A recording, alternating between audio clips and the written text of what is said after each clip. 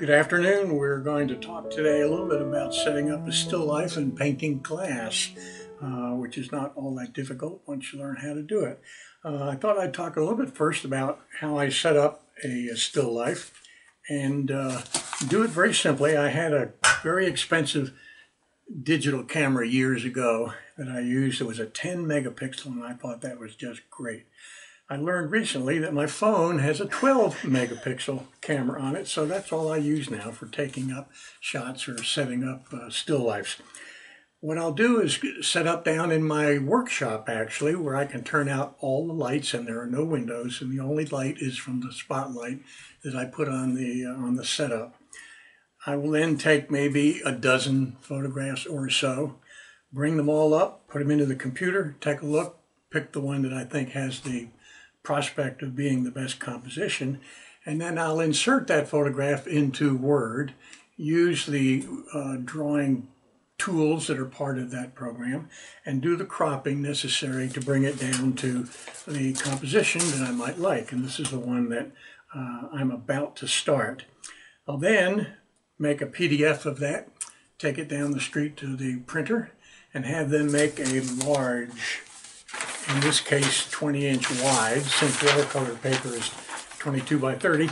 There's that same photograph done in a large, in grayscale on very lightweight paper.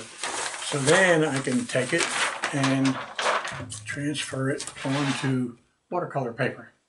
And I do that simply with a transfer paper, a graphite transfer paper. Lauren McCracken, with whom I've taken a workshop in this kind of technique, uses a projector, and he will project and then do the drawing with that. I bought a projector and it doesn't work all that well, so I still use the Sarl paper. Put it on and make any adjustments that I need to make for instance here, you see that picture is a little bit off of vertical. And so when I put the transfer here, I copied that and straightened it up so it's in the right position now for the painting. The other thing I do is go back to my photograph and I will, using crop and expand, make a bunch of details. So there's the marbles, there's the books, there's the lace, and I now have a collection of lace that I've been putting together over a period of years that now show up in my paintings. There's the picture, there's the lace at the background, and so that gives me a little better idea of what those abstract shapes are that I'm supposed to be painting. And there it is, so we'll see how that comes out. I try to make the edges even number of inches, so when I'm making the frames, it works out okay. So that's how it gets onto the watercolor paper. And the thing I've learned, what I like about doing still lifes, is that you get to eat the props after you've finished and set things up. In this case, grapes. So this is the photograph that I took for the one that I'm going to do the glass on today. You can see the red lines, which is where I transferred the image onto the watercolor paper. I took a series of classes years and years ago when I first started with James Scott Morrison. Jim Morrison was a local watercolorist. He's now deceased. But he gave a series of courses at Blue Ridge Community College, which I took. And he said, always use a red ballpoint pen when you're transferring this, because he said, I'm in the middle of doing it. My wife Susan will come in and say, do you want pork chops or chicken for dinner? And when I go back, I forgot where I was, and so with the red pen, I know exactly where I was. So there's the transfer. Now sometimes, instead of going around the corner to the printer, and I want to make it bigger, I will take the photograph, make 3 copies, so I have 4 of it, do the cropping to a quarter, print them out, paste it up together, and that gives me a big one. Marble, a fabric, lace, just a variety of things. And by the way, that carafe is one that I borrowed from Suzanne who's the owner of the Gallery of Flat Rock. Okay, so now we have it transferred onto the watercolor paper. I've already started doing part of this, so we can see how just the glass goes. And there's the detail that I'm going to use today for doing that glass. I've already put the dark background in, and I've already done the grapes, and I've already done the marble. Again, you can see the adjustment that I made. This marble was kind of on an angle. I've taken and straightened it up so that it's consistent with the direction of the carafe and the glass. Now, I have already put some masking fluid to save the whites. There's no white in watercolor that you can use. There's a white gouache you can use sometimes, but you won't be able to see it. But there are a number of places in here where it's a little shiny, and that's where I have put masking fluid in to protect the white here, a line here, even this area which is reflecting the marble into the bottom of the glass. I put some masking fluid on there to give that protection. It gives me that pure white. So why don't we start painting? And I will take one of my favorite Escoda brushes. That one. This was from Sterling Edwards' workshop years and years and years ago. It's a toilet paper roll with paper towels wrapped around it. It's just handy to have next to take excess water off. Did a workshop with Anne Abgott at one time, and she said that water is the railroad tracks on which the paint finds its way. And so if you're going to have an even blast of paint,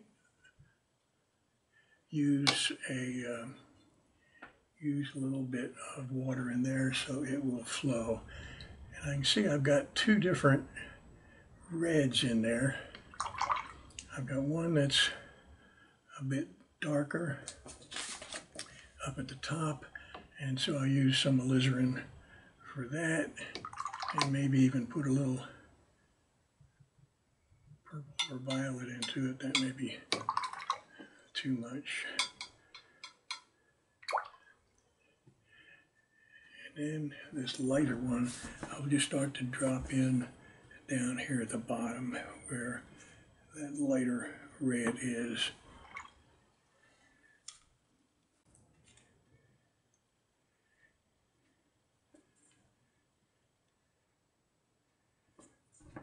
And then I'll take some of the darker.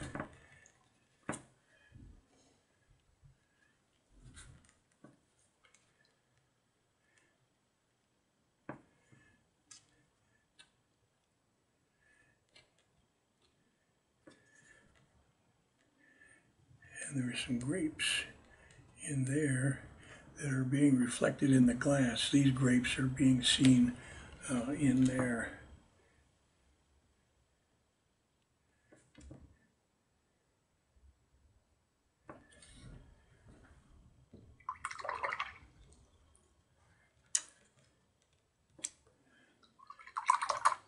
I can take some of that out and lighten it up where that little light spot is. Remembering that the watercolor is going to wind up being some percentage lighter when it dries than it is when it's wet.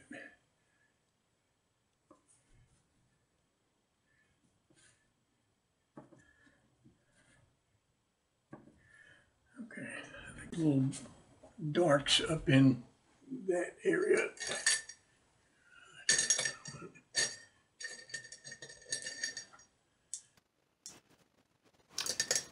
I took a workshop with Lauren McCracken a couple of years ago. He's one of my idols in this kind of work. And he handed out a little deep well palette kind of a thing that I've going to step up from. It's really kind of small, and it was plastic, and it really didn't work too well. So I thought about, since I like porcelain because it doesn't stain and I can clean it easily, these little porcelain cups where they serve sauces in a Chinese restaurant and so on, went online and ordered a half a dozen, which I have, mounted some of them onto a piece of hardwood. And what I've done is mixed three different blacks in here, very dark, from darkest, medium, and light. And we'll see if they're still the way I want them. Yeah, that's nice. Dark one. That's still a little dark. So I'll bring that down a little bit.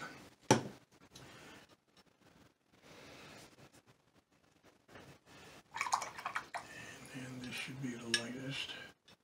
And that's still dark. The Daniel Smith Company, as I understand, is coming out with a black called McCracken Black after Lauren McCracken. It's not out yet. He's got a special formula. I've forgotten what it is now, but I've been using Payne's Gray, which has some blue in it, and I like that little blue in the background. Yeah, you can see a little bit of blue in that. Okay, let's put some on here. Since I've already done the background, it makes it easier to understand why I'm putting dark on the glass, because in effect you're seeing through it to what's in the background. I have down in my wood shop, I've got a piece of black velvet, and I use that as the backdrop for photography, since it doesn't pick up any highlights and sheen and so on.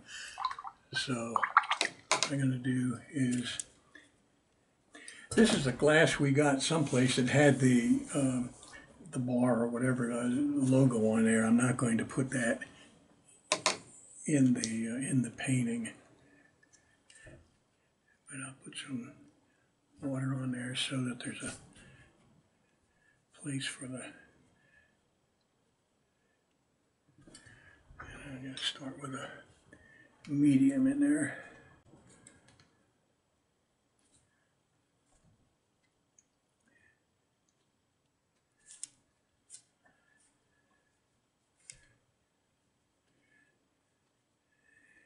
You can start to see where I've put some of the masking in there.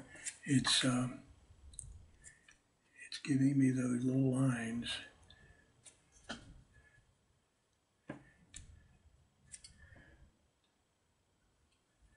Because you might see that it's a little darker where it's just against the level of the wine than it is farther up.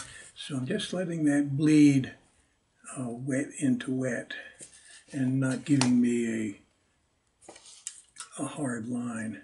I'm keeping a little bit there because there's a little bit of light red in there that's the top surface of the wine.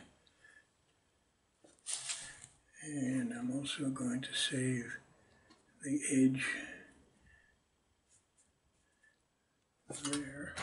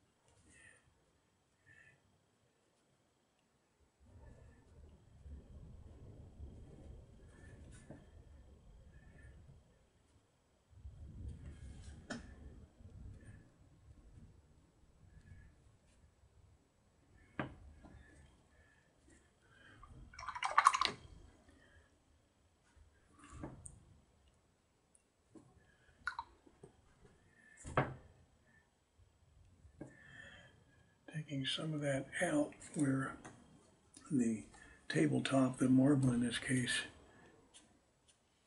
is located.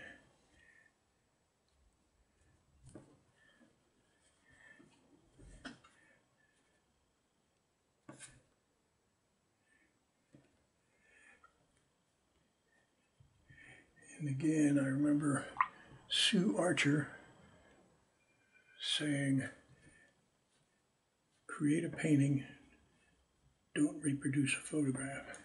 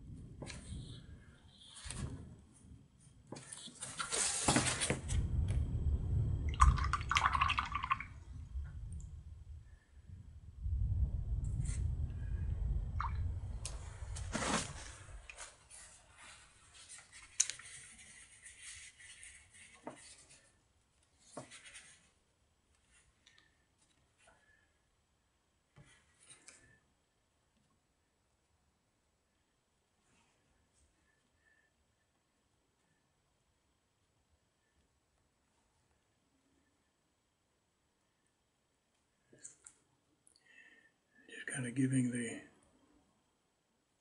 impression that it's picking up the reflection of these grapes.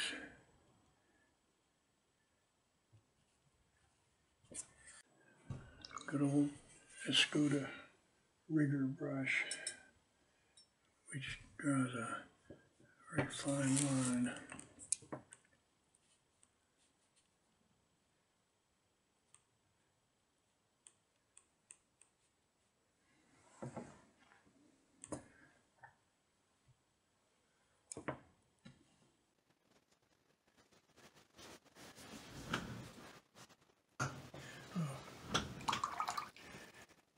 I'm going to put a little gray tone on this, but the masking is still on it, so let's take the masking off. See where I saved the whites.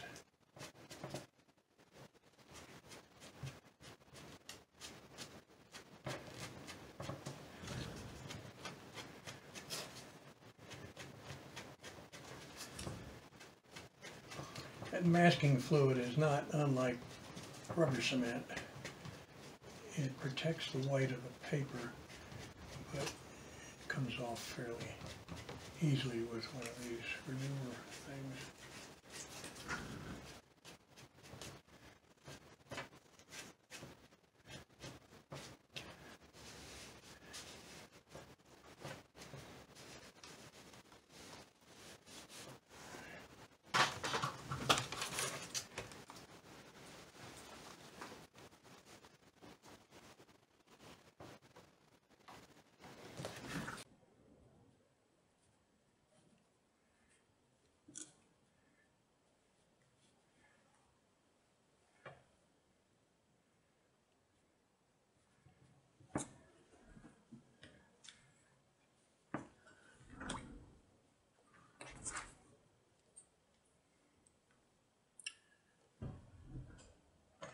These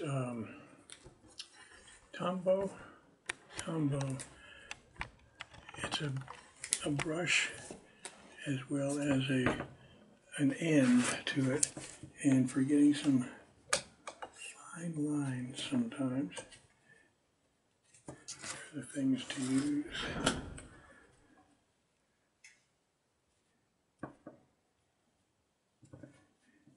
It's actually watercolor.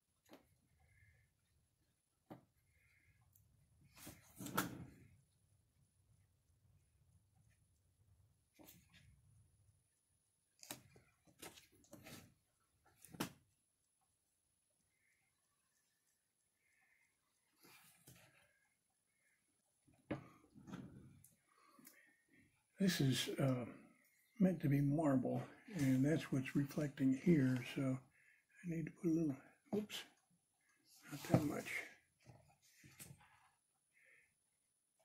little indication that there's some pattern.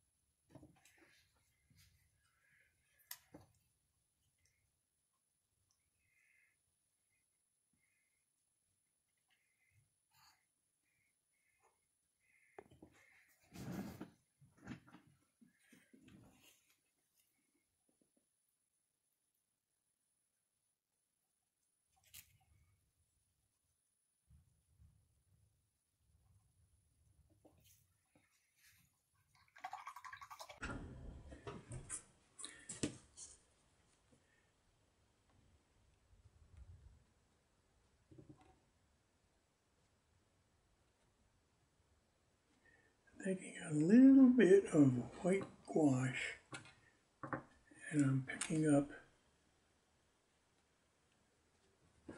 what have been the highlights of the grapes in the reflection, just to give that idea that it's that's what it is.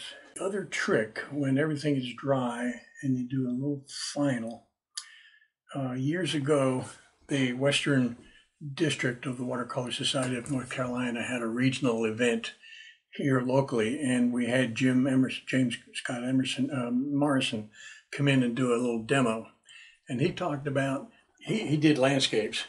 If you want to push the mountains farther back in your painting, they look like they're too far forward, mix up a very weak solution of white gouache and put it over the mountains, and it dulls them down and pushes them back.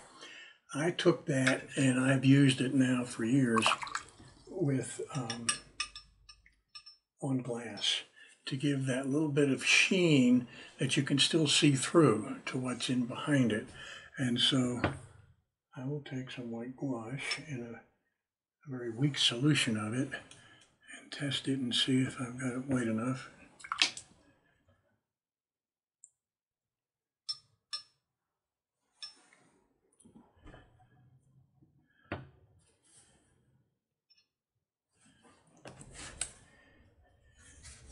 And then just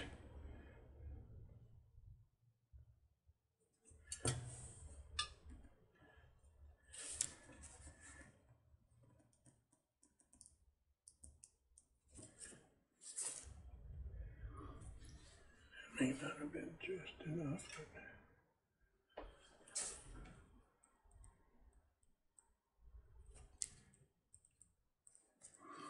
and then when that dries, it'll look like some sheen on the glass, but you're still seeing through it to what's in behind it.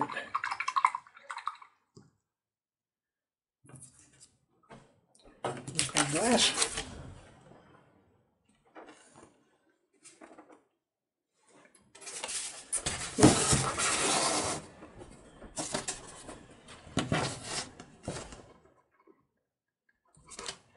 Oh.